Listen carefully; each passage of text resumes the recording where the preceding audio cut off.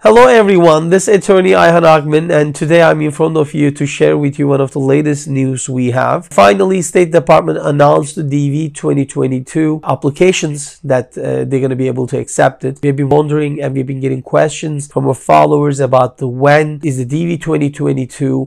Is it going to be possible to apply this year? Is there any cancellation, any change of the date, any delay, any other criteria that the State Department will be asking? We've been getting a bunch of questions like that from our followers. But finally, State Department today announced that people are going to be able to apply. Applicants are going to be able to apply for DV 2022 this year also, and it's going to be starting from October 7 to November 10. So it's a great news actually, and for people, for applicants who wanted to apply for actually DV lottery visa. And we gathered actually some questions because we've been getting so many questions from our followers about this, but we divided those into three main questions. We're going to talk about those to be able to actually answer their questions. So I'm going to start with the first question we've been getting, and the question is DV 2022 green card lottery applications. When are they going to be able to start, and then how long is going to be open for applications? So basically, finally today State Department announced that DV 22 lottery applicants going to be able to apply starting from October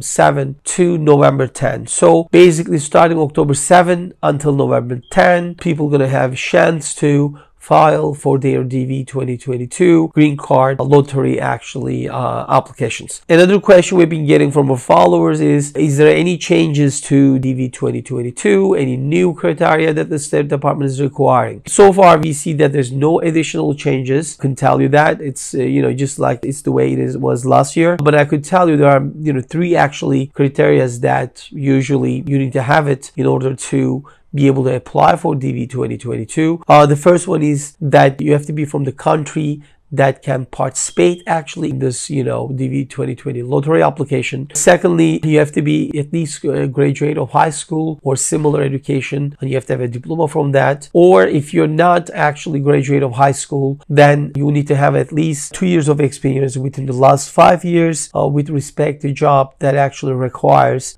some skills and some experience that usually will require someone to have 2-year experience. And if you either comply with the education or job requirement, you're going to be able to apply actually for the DV 2022. The last criteria that you have to have, which was established last year by State Department, was having a valid passport. So at the time that you can apply, starting from October 7 to November 10, you have to have a valid passport in order to apply for your DV 2022 lottery application. So those are the basically criteria I can say. And the last question that we've been getting from our followers is about, is there a fee to apply for DV 2022 applications for green card?